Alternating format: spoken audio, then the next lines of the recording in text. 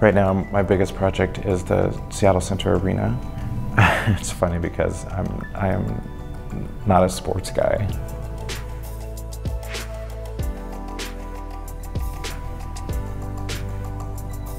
The job of us as designers is to ask people, what are the problems that you feel are not being addressed? What are the things that you wish that you had that you don't?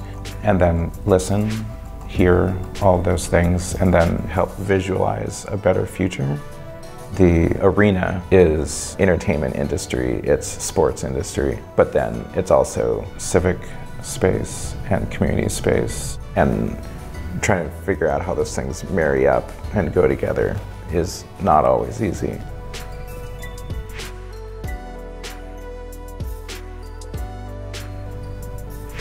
Whether you've bought a ticket for a game or you're just passing through, you have the opportunity to have some shared experience.